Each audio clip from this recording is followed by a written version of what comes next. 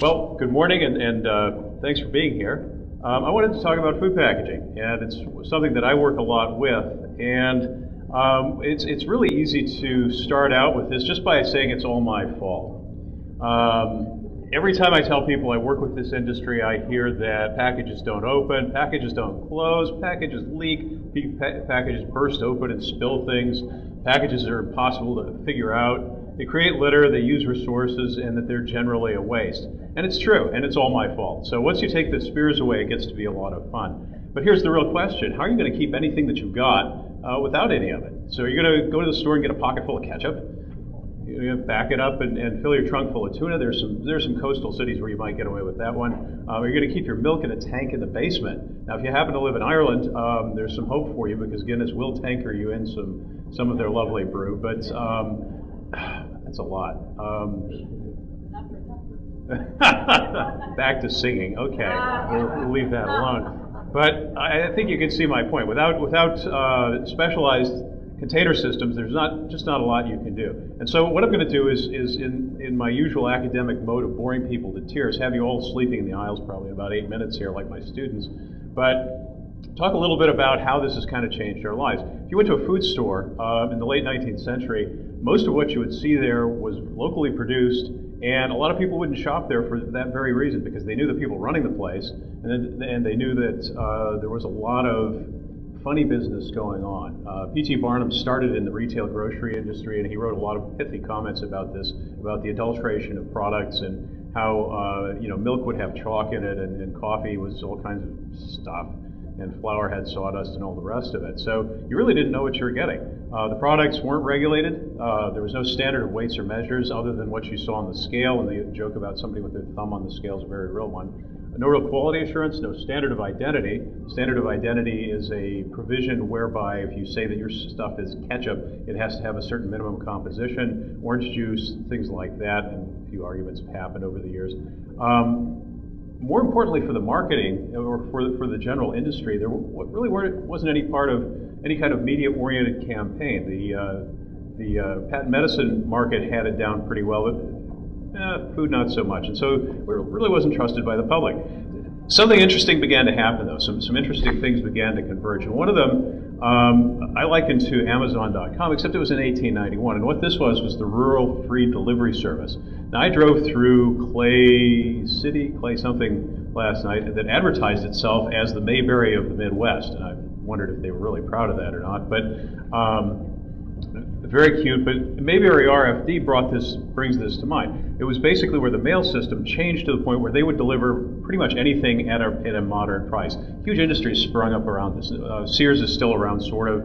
Montgomery Ward's, J.C. Penney's, all of these started in the large-scale mail delivery business, and this led to some big mass marketing systems. Some of the other things that happened were that oatmeal started to roll, literally. Who the heck cares about oatmeal? My God, you just survived a long evening of singing your lungs out, and you're thinking about this guy's talking about oatmeal? My God, it's I know. Make him stop. But here's the important part. Ferdinand Schumacher started cranking out oatmeal. And that wasn't quite so interesting, but what he started to do was to promote the heck out of it. And he did it on the basis of the food packaging, of the accountability of his company, and on the health benefits that it would bring. And so by 1880, the New York Times, of all places, who normally looks down their nose at Ohio in general, said this is a food craze. It was the first one that was really taken note of. And the marketing was done through magazines and posters and all of these things that had begun to be delivered through the RFD system. So you're starting to get magazines in broad distribution, starting to get media in broad distribution, you're starting to get stuff in broad distribution. And so some of the claims that they would have, 1 pound of Quaker oats makes as much bone and muscle as 3 pounds of beef. Well, for the livestock people in there, they're lighting their torches and sharpening their spears. Food promotion, that's all it is. And for the physicists, they're going, wait, there's a mass balance problem there. Can't do that. Well, you can have fun with that. But what they really depended on was accountability. They had a 4-color folding carton, and they could fill them at 20 cartons a minute, which was astounding at the time. They had a standard of identity. It was just oats. I mean, what can you do to oats to dilute it much further?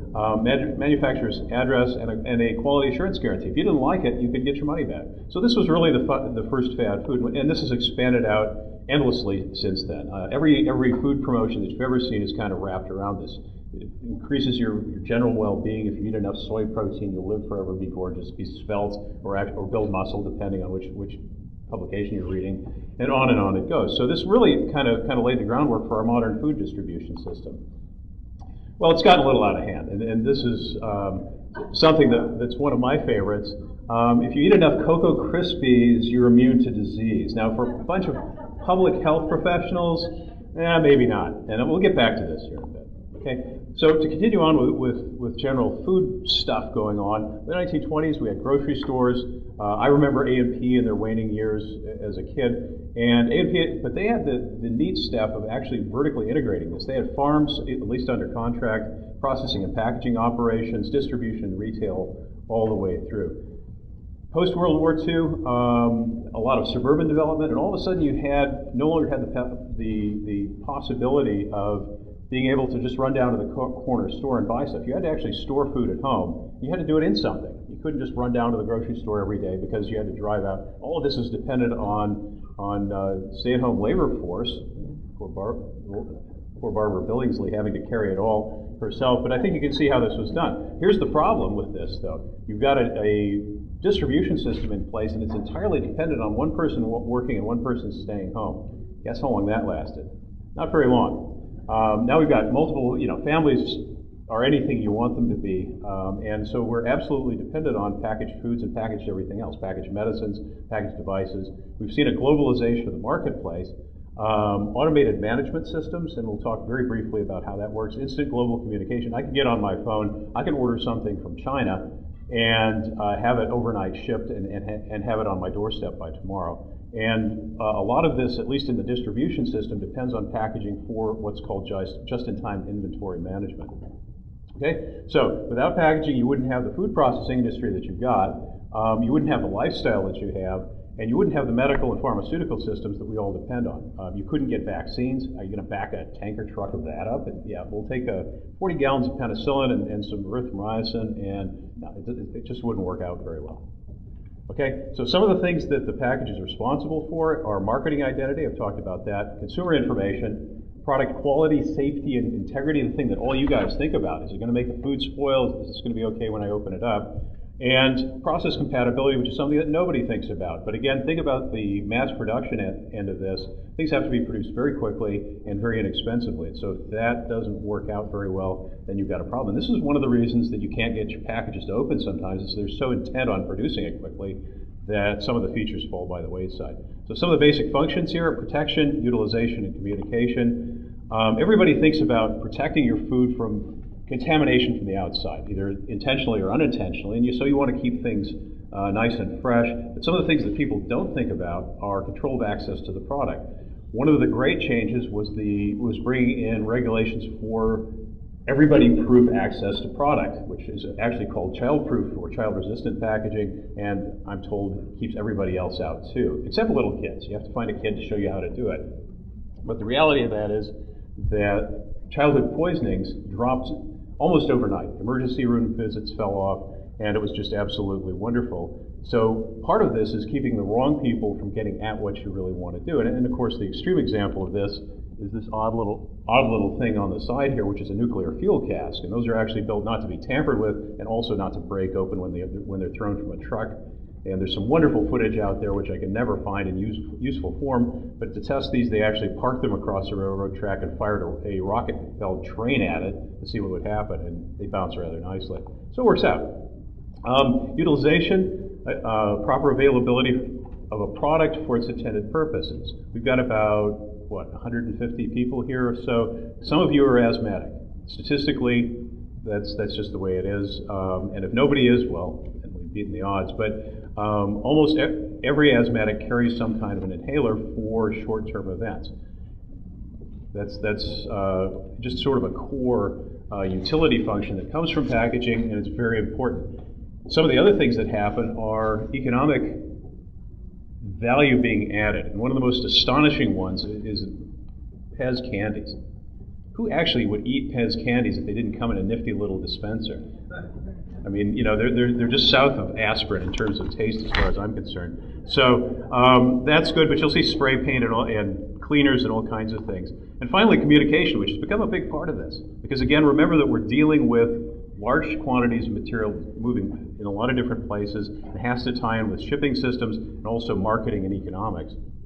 So we have to understand which product it is, how's it going to tie into the sales campaign. And again, if you want to see how this would work, go to the cereal aisle. Look around and see all of the promotion that's being done up and down the cereal aisle, and usually it's tying into whatever the latest movie is, whatever the latest video game is, whatever the latest toy fad is, and this changes and churns all the time. Who's supposed to use it, when do you use it, and how? Okay, so if you don't have the instructions, and we'll see who actually reads this. We're going to see some. Okay. If you ever want to really, if you don't think this is true, and you really want an interesting time, go to your cupboard, take all the labels off, and try to fix dinner. You're going to have a nifty tuna fish dog food toilet cleaner souffle going before you know it. You absolutely have to know what's in there and how to put it all together. Okay, and of course there are things that we just absolutely can't help. You know, once it's all put together, then things get really bad. Yeah, put it in the oven, set it to negative 325 degrees, and let it bake for a while, and then it'll all come apart. That's not going to happen.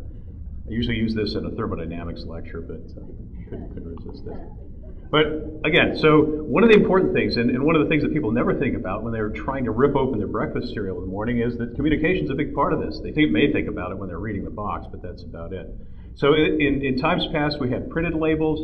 In the 1970s and 1980s, this shifted to UPC code, which is a machine-readable code, and this had a couple of interesting consequences. First of all, it allowed fewer mistakes and faster checkouts, and of course fewer people employed at stores, and this went a lot quicker, but it also allowed data systems to track what's going out of a store, and by extension the bigger codes that are on the shipping cases to track what's coming in. And once you've done that, you've got an inventory management system that can be automated, and that's very interesting because then you can start shifting the economics of how all this stuff works. This has been pushing towards a much smaller, much more easily readable system called RFID, which you're probably familiar with. But the holy grail of this is to have a system where both inventorying and checkout is done automatically. You just drive your shopping cart through a scanner, wave your credit card at another reader, and off you go. If that, the cost of this has not come down to the point where this is widespread, though, at least not yet. Okay. So if we were, since I have a captive audience here, and most of you are still awake, and some of you are even sober, one of the ways that we look at this is as a materials life cycle, materials utilization life cycle. And so what we're looking at is the materials and operations that the package sees, not the food or the product. And very quickly, and we're going to skip through this very quickly, just to keep people from gnawing the wrists open, but just to give you an idea of how the materials cycle works and some of the things that we think about. So the raw materials, things like energy, sand, wood, oil, actually natural gas feedstock for polymers, these are produced into raw materials and then are typically converted in a secondary operation with the exception of glass, because if you've ever been in a glass plant, you'll see that it's an enormously capital intensive kind of a thing. Finished packages are produced there, and this is where most people think it all starts. You've got a food factory somewhere, and look, we've got cans, we've got bottles, we've got jars, and they're coming in from somewhere, and they're filled, and off you go. But there's a whole infrastructure behind that most people don't see. Why does this matter? Because if you look at the things that are going on in the world, one of the things that happens is that you'll see competition for materials, and you'll also see some other concerns. I've seen ructions around sand being used for container glass, for instance. People don't want their pet beach dug up to make a bunch of jars, and this will happen occasionally. But bigger things, the price of oil, the price of natural gas fluctuates, and this affects how these materials are used. Also steel. One of the things that's happened is that the price of steel has escalated because of a world building boom. And one of the effects that you may see in your food packaging is that a lot of the things that you used to get in steel cans may start turning up in pouches because they use less material, they cook more easily, better product quality. It's something that we've worked on in industry for years. It actually came out of the military MRE system. And wonderful, but those the filling speeds are fairly slow, and the implementation is kind of difficult from a factory standpoint. But they're beginning to make the leap. The cost motivation is just cropping up too big behind the materials costs in this. So the product goes in. When we do this stuff, we see it as a system going out because there will be interactions between the package and the product, and actually with the outside environment as well. Sometimes goes into a transportation system, typically truck and rail for overground shipment, but if it's overseas, then it'll be by ocean-going vessel. See a few container barges on the Mississippi, but not many. And air shipment, which is kind of specialized, into distribution and retail. And the reason that we do this as a big cycle is that by the time the consumer gets it, then they have to make a decision. What's going to happen to that packaging material when you're getting rid of it? One of the things that you can do is you can just pitch it. This is where a lot of you groundwater guys come in because, again, you're dealing with landfill issues all of a sudden. So, you know, if you're Kodak, remember Kodak? They were in business up until about last week. They used to print a lot of yellow on everything. They used cadmium yellow printing on their packaging, and all of a sudden you had the CONEG, the Coalition of Northeast Governors, saying, wait a minute, we're concerned about the cadmium that's coming out of this waste, getting into the groundwater, and so they had to reformulate all of their inks to accommodate that. So you've got concerns about things coming out of the waste stream. You can reuse stuff. But again, you know, you're going to take your empty can of tomato back to the store and go, can I have another one? Fill it up. You know, here, I'll just put some foil over the top and we'll take that home. That'd work well, that wouldn't work at all. And finally, of course, recycling and the reuse of materials. This is something that's been on the increase for a good long period of time. We'll see some statistics around this as we go along. But one of the other things that happens, we've seen this materials use cycle, and that makes intuitive sense to a lot of people. Back to information. And this is where some interesting things that most people don't understand about the retail chain. And so the information that's coming out, particularly with machine-readable codes, is that a lot of this is driving retail operations. Again, I'll whip through this very quickly. If we look at how the material goods are being shipped out, manufacturer to distributors in inventory to store inventory, which is very short, and then points of sale. If we look at what's coming the other way, we get customer information out of the points of sale. So as you go into the store and you wave a couple of things at them, you wave a little loyalty card at them, and you wave your credit card at them. No, you can't have the number. There's no money in it anyway. What do you have? You've got a lot of information about your customer. That's pretty interesting because all of a sudden you've got information about who's standing there at the retail aisle. You've also got some information about what they're buying. And this has been played with for many years. And so one of the things that's happening and has happened for a long time is targeted marketing. And there have been some enormously embarrassing cases of the wrong things being advertised to the wrong people at the wrong time. And I'll share stories with you off the microphone here because most of them are pretty lurid, and occasional divorces and whatnot. But again, what you have is a lot of information about your customer. Okay, you also have a lot of information about what the inventory is doing. If you could do that, you can do the inventory orders, and it's just done largely automatically. Again, there's some human oversight as well, but a lot of this is done using software. This goes back to a distributor's inventory, and this is not what you think it is. Distribution inventory, particularly in the grocery business, is just what's in transit. There's almost nothing in sort of dust-covered warehouses where people have secret meetings and beat up prisoners and all the stuff you see on TV. That's pretty much gone. They're cross-docking operations. Everything's always moving. Manufacturers' inventory, except for a seasonal product like string beans or something, you're not likely to see a lot of stockpiling of material anyway because it costs money to keep stuff that isn't making money. And this goes back to manufacturing production. Now, what's interesting is operations like Walmart have taken this a step further.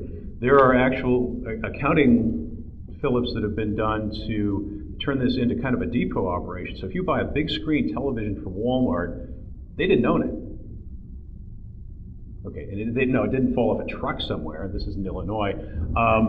What's happened is that they've contracted with Samsung or the LG or whoever the manufacturer is to hold that until it's sold. And when it's sold, then the purchase price is split between the retailer, they take their percentage, and then the customer is paid. This is very different than other inventory systems where they're billed and then they pay after a certain period of time.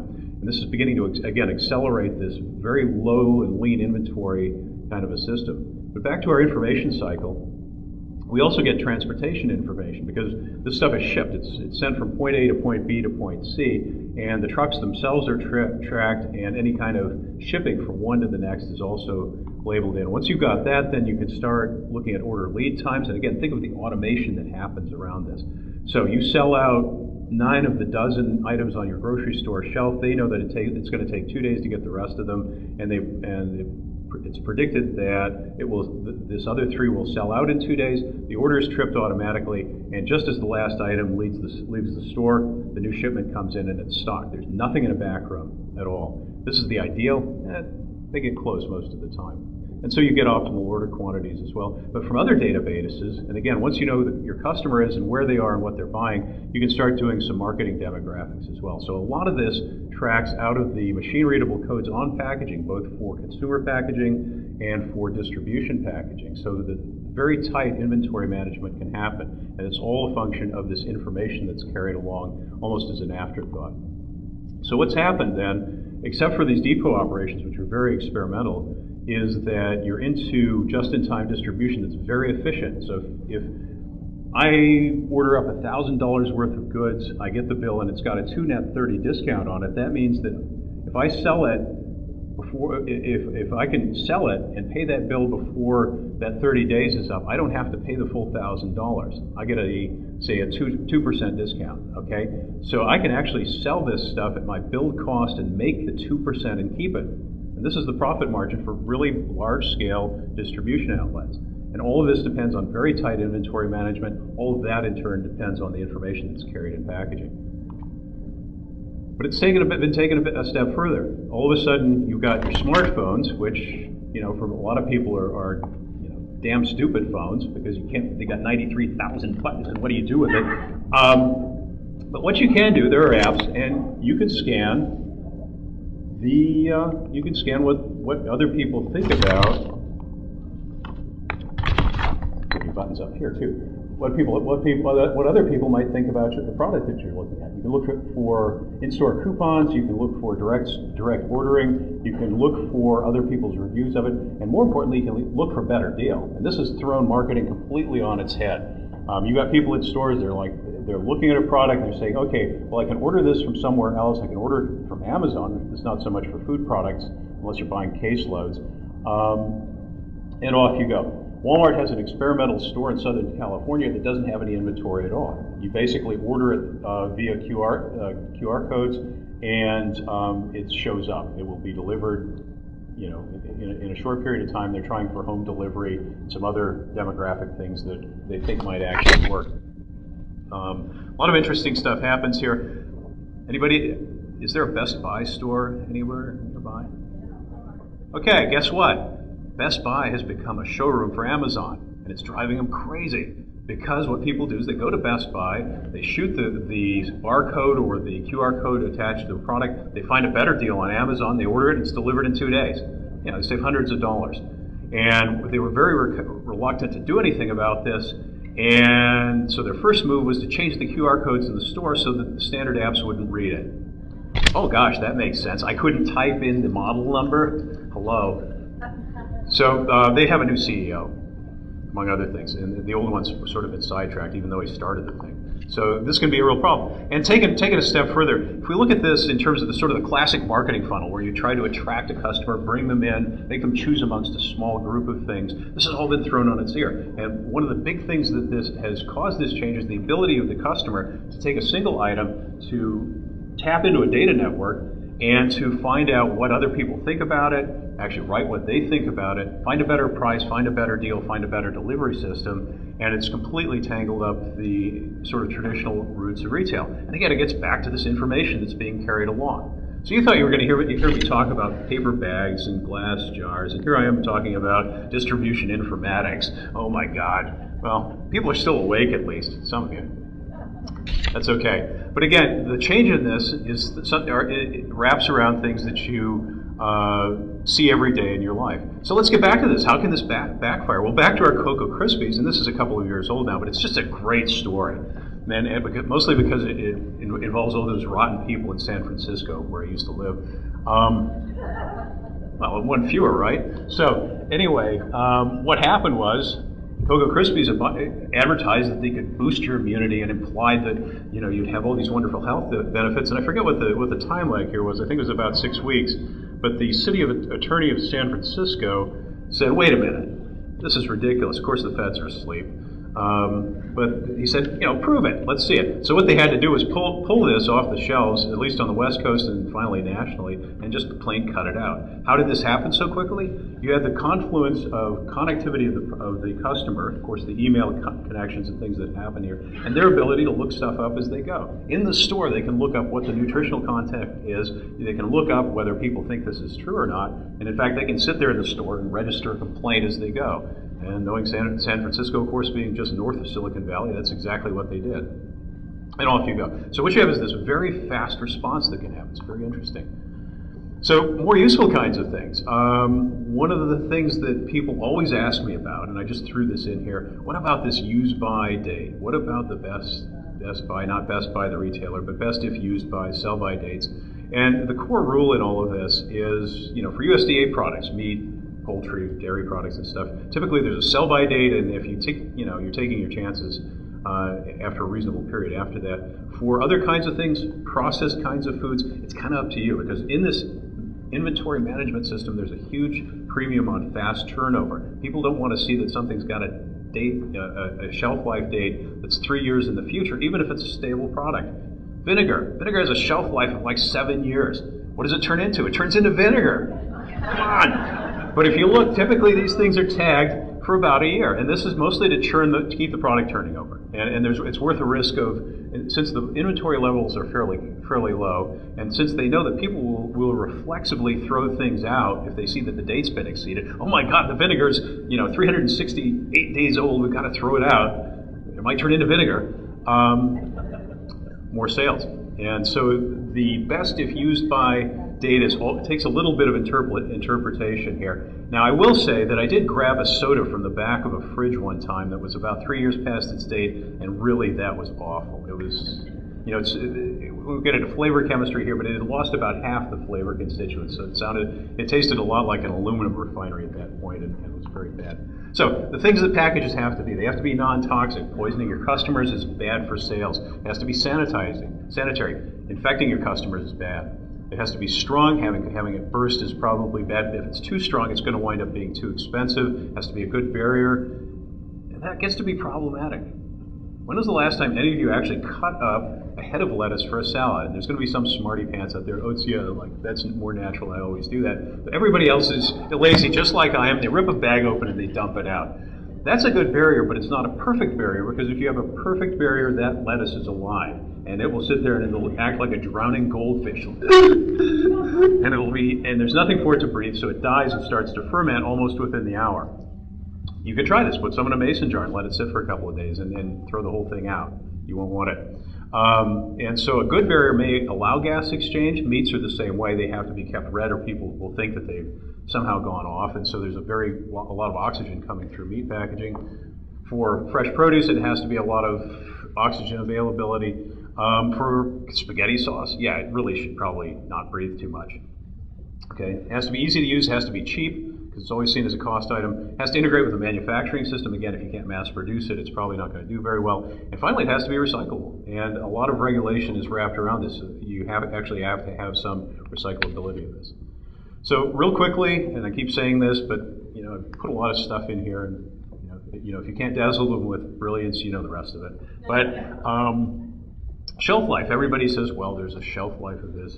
There are really two shelf lives. One of them is the product usable? That is it going to start fermenting and crawling around on its own, poisoning somebody, or is it going to taste awful? People are used to that. It's also unsaleable. One of my early projects in industry was working with squeeze bottles of ketchup.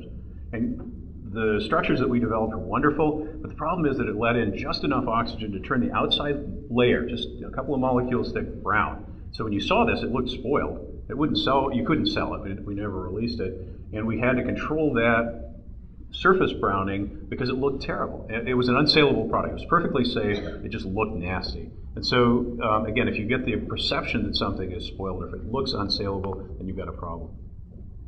Primary packages, if you've worked with food regulation, you'll know that this has to be a food contact approved material. You can't just throw it in the scrap plutonium that you've got sitting around in the garage. Probably that's not going to work out very well. And so what you have are FDA approved food contact materials for packaging, and with the increase in radiation processing, there's an extra bump in that, and that has to then be approved for that type of processing to make sure that you don't have things migrating out of it. You know, other things you sort of wonder about as you go, but anything that actually touches the product then has to be approved for that. Secondary things wind up being unitizing and just sort of general containerizing of things, and these then fold out as can actually be used as point of purchase displays as well. In the industry, we think of primary materials, and this gets back to the material use cycle that we talked about. Glass, metal, steel and aluminum. Steel and aluminum actually shoot it out for the can market. In the UK, you can actually get thin wall steel soft drink cans, just like the aluminum ones you get here, just because the British steel industry has a lot of support. Paper and plastics and all kinds, but these are typically inexpensive polyolefins, polyethylene, polypropylene, PET, which is not simple, but is getting cheaper by the hour, used for a lot of the drink bottles and sodas. And secondary materials, everything from chemical coatings to tapes and inks and the propellant and aerosol, the gas that makes it work. Microwave susceptors, the things that make your breakfast cook sometimes, various coatings and theft prevention materials. And finally, then people say, well, why doesn't any of it work? Okay, we've got 6,000, well actually more than 6,000 emergency room visits per year. And one of the things I was going to bring in here, it just didn't make it into the suitcase. I have a data retail card, something on this scale, except it's about 5 times bigger. It's about this big, and it held a 64 megabyte, that's 64 million bytes of data, card from Walmart. This was their theft prevention strategy. They put it in a card that was so big you couldn't stick it in your pocket. And so they're depleting the entire planet of oil to make these cards. And of course, then you can't get in them. It takes a cutting torch or worse. And there is actually a secondary market of little can opener type devices to cut these things open. And most of this is wrapped around theft prevention. They don't want something where you can zip it open and get the product out. And what never occurred to anybody is that these are pretty common. I mean, you can probably open one of those up in the store, or you can do what some very clever people in Walmart did. They were actually mailing product out of the store using the post office into Walmart. They'd box it up and just send it out directly from inside the store and mail it to themselves. How hard could that be? It took them quite a while to catch on to it, too. One of the trends, which is a big combination of both processing and packaging, is aseptic boxes. You'll see an increase in these. And again, think about the materials used that goes into packaging. It used to be that you'd get your milk in a glass bottle. Now we're in cartons and looking for longer shelf life. It might have been a can at one point. Now we have composite structures that are plastic, foil, and paper. And the trick to this is that you're doing high-speed processing of the material before it ever goes into the container, rather than filling a can, sealing it up, and then cooking it in a big steam retort, which is very energy intensive, very expensive, and very slow. The problem with this is that to produce it, you need some very specialized equipment. The capital costs on this are quite high, and the operator training is pretty extensive. I worked with with a machinery producer, and one of their biggest problems was that the operators of these things, something would go wrong inside, something would jam up, and if you could see this better, this isn't a great picture, but if you could see this better, you'd see that there are glove box entry points in there to actually work on the machinery if something goes wrong. The early ones didn't have this. And what would happen is something would jam up inside them. The guy who'd been working on machinery all his life would just open one of the hatches, go in there with a wrench, fix it. And the problem is the whole machine is sterile. It has been sterilized. So what you have to do is shut it down and re-sterilize it, yell at the guy, make him promise not to do it again. But it's jammed and you got to make production. And so one of the things that is absolutely necessary about this is that it's sealed. It's under a positive HEPA, I forget the HEPA level 7, I think, positive sterile airflow to keep any leakage going outward. But at the end of the day, what you have is very low energy use, very good material use, and very long shelf life. Okay, so finally, recycling. Okay, all this stuff's happening. You've got information flowing back and forth. You've got goods flowing back and forth. You've got occasional PO'd customers who are cutting themselves trying to get those miserable cards open. And then it's all got to go somewhere. And as you guys well know, we've got groundwater people here. Anybody here working with landfills directly? Good, they can't call me a liar. But what we're looking at here is the waste system isn't misunderstood. And then people are saying, oh God, it's 10 o'clock in the morning, he's going to start talking about garbage dumps. Well, sort of, kind of. Okay, let's look at how dirty we really are. Some of the interesting things that have happened here are municipal solid waste generation rates, and through 2007, current data goes to, I think, 8 or 9. It lags several years from EPA. But you'll notice a couple of things are happening. Obviously, we're making more junk, but we're making less junk per person. I'll get back to why that happens. Oh, well, we're running out of landfill space. Okay, and so appropriate places for refuse are becoming scarcer year by year. And the question as to some other method of disposal must soon confront us. What century is this from? 1889. They were talking about the streets of New York, and they had to move thousands of tons of manure and a lot of dead animals out of the way. You think that towing dead cars is bad? You know, imagine. And it really wasn't very pretty. So this has been a complaint. I'm sure you can find this chiseled on a wall in Pompeii or something. It's always been an ongoing concern. The reality is very different. But what's really begun to happen is that the number of operating landfills has dropped because you can't just dig a hole in the ground and throw your old packages into it anymore. What you have to do is have a fairly highly engineered landfill structure that protects the groundwater. And again, I had a bunch of cross-sectional diagrams and things, and hopefully threw most of them out just to keep you guys from falling asleep in your breakfast here. But the point is that the expense has gone up, and this drives what people are thinking about what they're doing. RCRA, Resource Conservation and Recovery Act, established some fairly stringent landfill requirements, and it turned the town dump into a highly engineered disposal facility. And this has become more regional because, of course, the capital investment behind this is extraordinary. It takes millions of dollars to put one of these things together, and a lot of people don't want it, and unless there's a lot of unemployment, in which case they do want it and they compete for it. But inside all of this, where does landfill waste go? It goes absolutely nowhere. There's no water for anaerobic digestion. There's no air for aerobic digestion. It's basically a sarcophagus. There's a worker, Bill Rathje, who was out of Arizona forever and I think has wandered off to UCLA at this point. But he's an archaeologist, and what he did, probably for lack of funding, was to start digging up local garbage dumps and expanded this out. And what he was finding was food that was, at the time that he did it, probably 40 to 50 years old. It's nothing you'd want to eat, obviously. It's microbial now, but you could tell what it was. You could read the newspapers. You could see what the food was, if very dried out. Basically, everything's mummified. And so what happens is that when you landfill stuff, it just sits there. It's not really digested. There are some facilities. Puente Hills in California has worked with recovering methane. So they found that if you put enough water in there, you can get anaerobic digestion, and it starts generating methane. They're running a small fleet of vehicles and some power microturbines off this on an experimental basis. And again, you're kind of reducing the volume. But this drives recycling. Think about it. It costs a lot of money to throw stuff out. You've got to find something else to do with it. You can't throw it over your neighbor's fence forever. Okay? So what's happening here? Tipping fees are on average about $50 a ton, and stably increasing at about $1.25 a year. Massachusetts, very low on usable space for this kind of thing, $105.40. A lot of their stuff is exported. New Hampshire at $72.97. Oregon at $25 is very low. And guess what? We've got Washington State down there at number 5. They have a lot of legacy landfills that add to their tipping fee cost. Guess what they do? They export to Oregon. Seriously.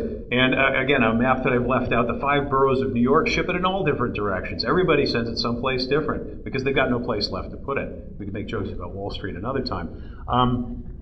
But what's happening then is you've got huge exports and transport that's beginning to happen because the disposal costs are so high. This motivates both recycling and some interesting economics.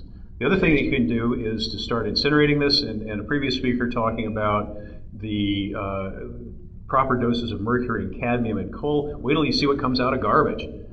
Okay, and so this has been done on an experimental basis, but again, it's very popular.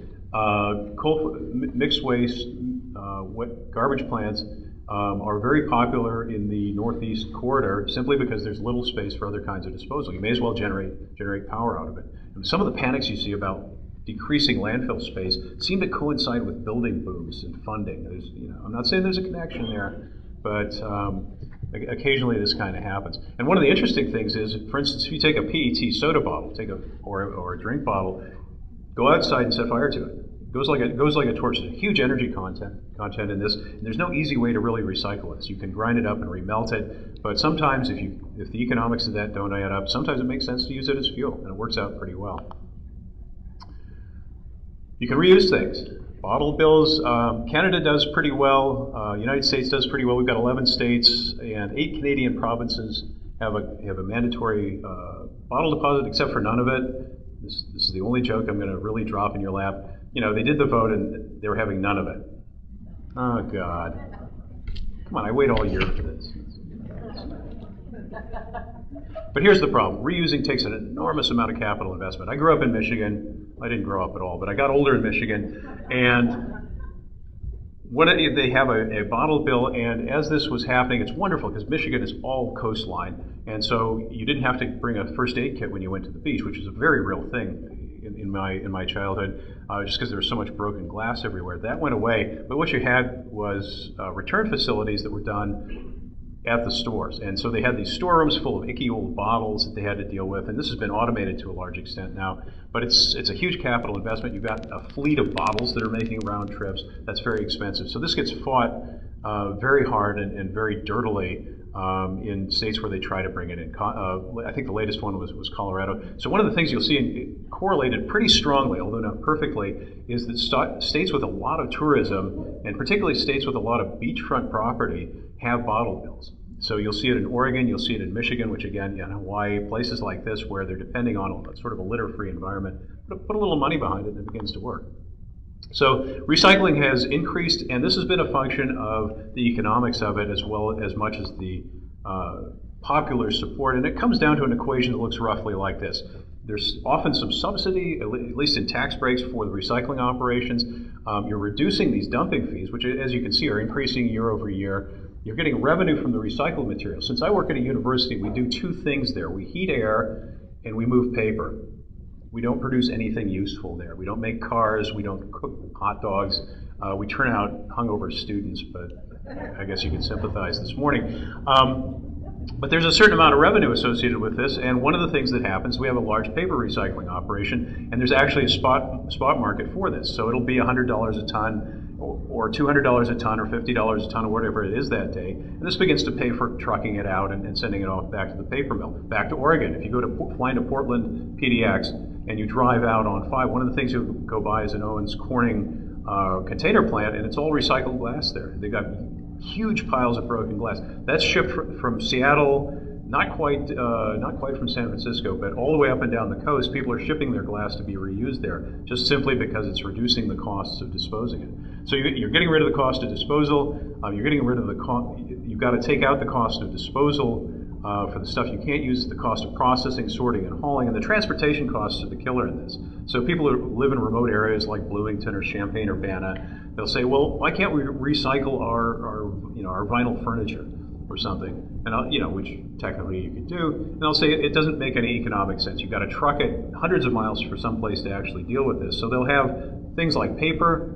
There's enough volume and enough money in it. Other kinds of things, the volume's too slow and there's no place to reprocess it. So certain things work and certain things don't in certain markets. It's very tightly segregated. Throw this in here. If anybody, actually you can look this up, but these are the most common things that you'll see. PET, of course, soda bottles, HDPE, which is mostly milk bottles, PVC, and other stuff as we go along. Number 7 is sort of like, I don't know what's in there. Just put a 7 on there. They'll deal with it. Well, there's a problem. When you start recycling things, I don't know about you, but I've occasionally changed the oil in my own truck. And what do you do with that used oil? Well, you look for a container for it. And of course, I know they sell used oil containers, and that's fine. But look, I've got some 2-liter soda bottles and a funnel.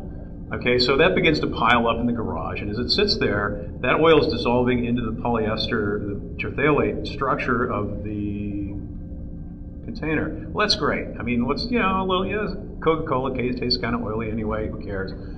What if if you're working with pesticides, if you're working with other kinds of things, and this gets back into the recycling stream, what's going to happen? So far, so good. Some of the people I know at the FDA labs in Chicago, we've looked into this, and what typically as plastic packages are recycled, they're ground up very finely. They go and they're essentially diluted out in a clean stream post washing, and so the level is detectable in the parts per trillion level, not even into the parts middle parts per billion level, but nothing much more than that. But it's an ongoing concern. This is one of the things that's restrained a lot of returnable plastics because, again, if this isn't ground up, if it's not diluted, how are you going to ensure that somebody, some mallet head like me hasn't kept his bug spray in there for 3 years and then brought it back? Glass washes cleanly, plastics not so much. One of the more interesting studies coming out of Italy is that they found the core chemicals in coffee toners, which has a name about as long as this room, and we won't get into it, but they're finding it in dry pasta products that are packaged in cartons that have recycled paper content. You take all that paper that's produced at some university nobody's heard of and grind it up and turn it into boxes, something useful for once, and turn it into a carton for your food. Is that coffee toner, that black stuff, this stuff that you're looking at as you're falling asleep on your table, is that actually getting into the food? And the answer is yes, and nobody's too sure where that's going. We'll see about that. The best thing to do in terms of dealing with all of this is source reduction. This is something that we're seeing with all of our products. If you had bought a portable computer, and I didn't buy one, but I've hefted a few from the 1980s, they weighed 40-something pounds. They had CRT screens in them, full-on keyboards. Now you can get better functionality out of one of these annoying little things that I'm not even going to pull out, but it's got too many buttons on it. You can do about the same kind of work on it. You're making things smaller, you're making them more efficient. Glass containers, which are very expensive to make, very heavy to transport, have gotten thinner and thinner year over year. Steel containers, which unfortunately have to support a vacuum for most kinds of foods. They're vacuum packed, so they have to have a certain amount of strength. Have gotten thinner to the extent that you can do this. And soda cans are so thin that they're basically aluminum balloons. And if you drop one, you'll find out they'll actually burst a lot of the time. So one of the things to do is to reduce the amount of materials that are actually traveling through the cycle. And this is where you get this. This is what's begun to happen. And this is, so for municipal solid waste, one of the things that we're seeing here, other than that's actually working, is a leveling off of per capita waste generation. And part of that is recycling. Part of that is that the stuff that we're throwing out is just made with less material in it. Cars have less, cars are lighter, and everything down the line is as well. So for public health people, one of the things they worry about, if our food's coming in plastic and the food's in us, what's in the food? And there have always been controversies about this. And this is one of the best of these, and I've got a 300-page PDF on the sort of synopsis of what finally happened with all this, which I'll send to you, but I will not read in its entirety without a search engine anyway. But DEHP, diethyl hexylphthalate, used as a plasticizer, making the plastic soft in plastic blood bags. They started using plastic blood bags. They noticed that blood lived longer. Guess what? Plastic permeates a bit of oxygen. The blood's pretty happy when it's breathing, and so it would actually last longer in terms of storage. And so, but they were also noting that these DEHPs, which are just dissolved into the plastic structure rather than being bonded in with the core chain structure, were beginning to migrate out. You're starting to see, you were seeing 50 to 70 milligrams per deciliter. This turned up in the patients, and problems expanded outward from that.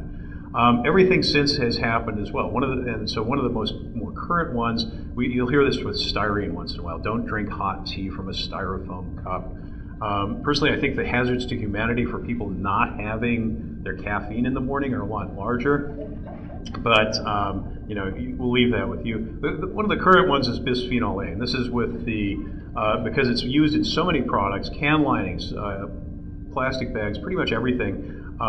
There's a lot of concern about this, and one of the problems is that it's not an overt poison. It's an endocrine disruptor, and it was originally detected in the effluent from paper mills. One of the chemicals they were looking at when they were looking at PCBs. And what they found was in an animal model, as animals matured, they failed to differentiate. Now this led to a lot of Marilyn Manson purchases and tattooing, and they were really worried about this. But it's something that won't go away because it keeps turning up in a lot of other models. And I make a lot of fun of this, but the core of some of these studies has been that people have noticed in their lab animals some pretty serious changes that happened as they were eating or drinking out of plastic dishes or bottles. They said, wait a minute, there's something in their environment that we haven't seen before. And so they started analyzing the actual environment. These lab rats, I mean, they live in a steel cage with a little plastic water bottle. What was the plastic water bottle? And it's been a big fight ever since.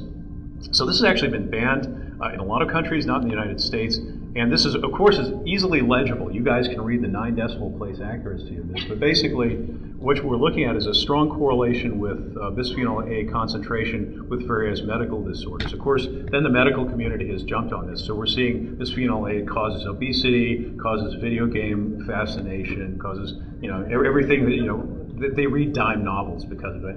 The sorts of usual panics. But there's a strong correlation, though no serious causal link has been found with this. But it winds up being a real item of concern. And more interestingly, and I may leave this up here for just a little bit, it's turned into a big stink over the last few years about who was funding the study versus what they found. And this gets to be interesting. So for government-funded studies, we found 94 found harm, 10 didn't. For chemical corporation-funded studies, guess what? No harm was found at all. And 11 found no harm. So as the regulatory structure of this begins to evolve, the big fight has been between who's actually sponsoring the studies. And this isn't unusual in the research community at all. So at the very end, everybody's going, thank God he'll shut up now. Packaging really is, it's an integral part of everything you do. I mean, again, if you're an asthmatic, you depend on that inhaler, and that inhaler is a bunch of powder, but a lot of package.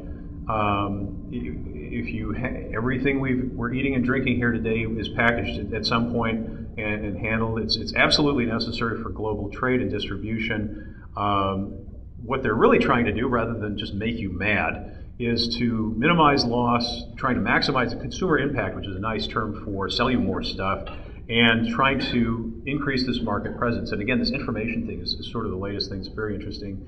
And we have to have it to bring the best products to market. That's just kind of the end of it.